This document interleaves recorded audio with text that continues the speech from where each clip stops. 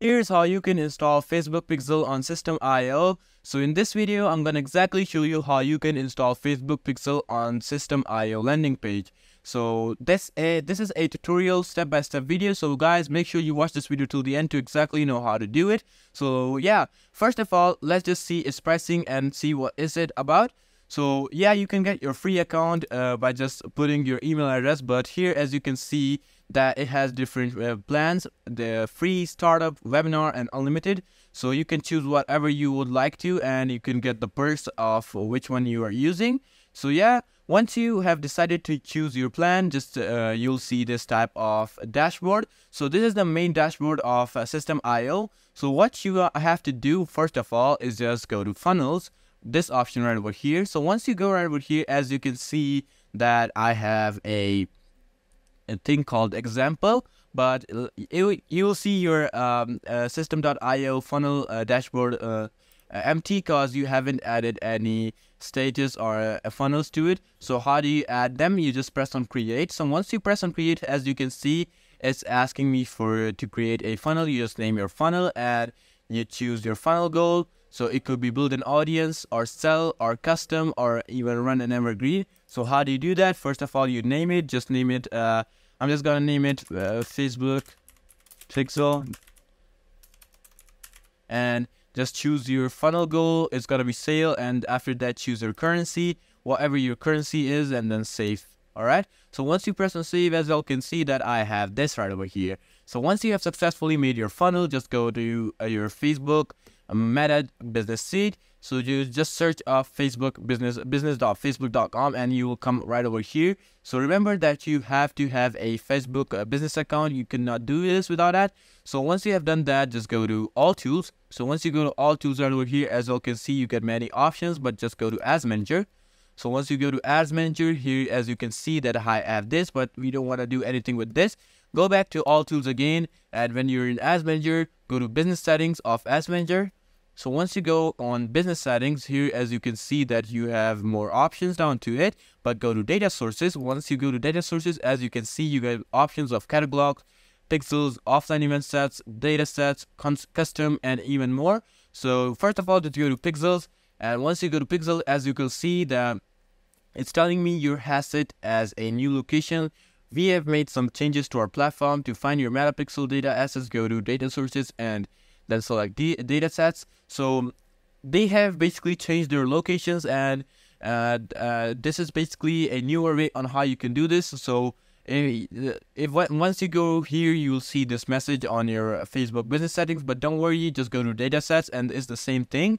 So as you can see in the data sets, I have this, and I have already made some data sets, or you can say metapixels. But if you don't know how to make one for yourself, just press on add. And once you press on add, and as you can see, it's telling me to create a new data set. Just type in whatever you would like to. I'm just going to type in example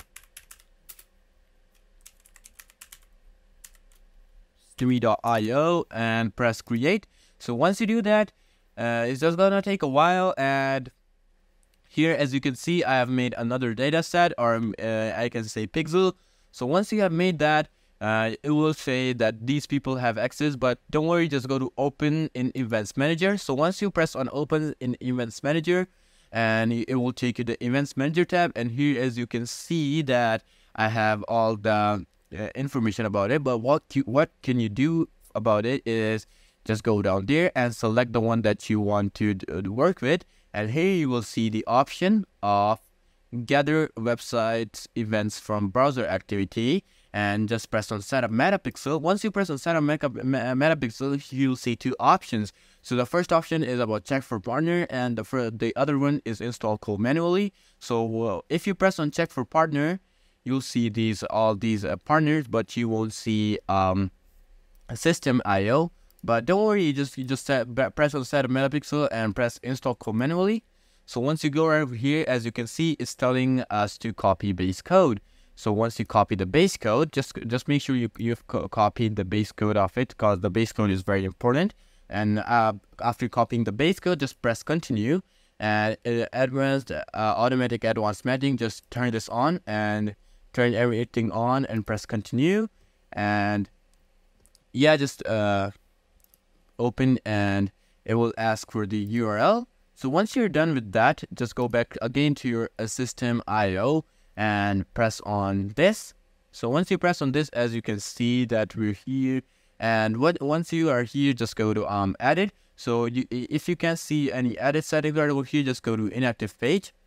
All right. So once you go to inactive page, as you can see, it's the editor and it's basically the editing area. But once you go over here, just press settings, and once you press settings down there, once you go down there, you'll see the option of tracking. So in tracking, just press on edit header code. So once you press on edit header code, as you can see, you have to put in the code that we copied. So just paste in the code that you had. All right. So once you do that, press save. And here, as you can see, that we have successfully added the code to it. All right. And you don't need to put any codes and other codes of it. So once you add your code to it, all right, now you have successfully added the code and everything. Now what you need to do is hold up.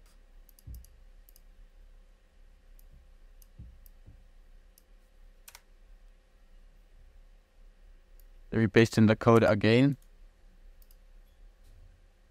Save. And looks like it's good and working now. All right. And once you do that, just press save changes. And once you press save changes, and it's basically done, and you have added the tracking. So once you do that, just copy the website link.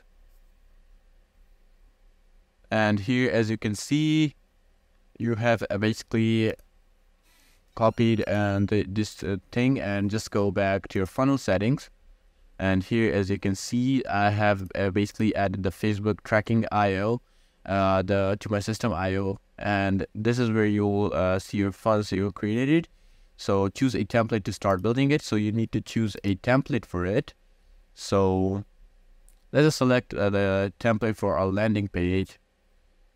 So you have to select the template, and I'm just going to select a random template of them, and here we go. Now what you can do after that, and here, as you can see, you have the URL path. Just copy the URL path. All right, once you copy the URL path and you have done that, just go back here and event setup and press paste, and we haven't received any.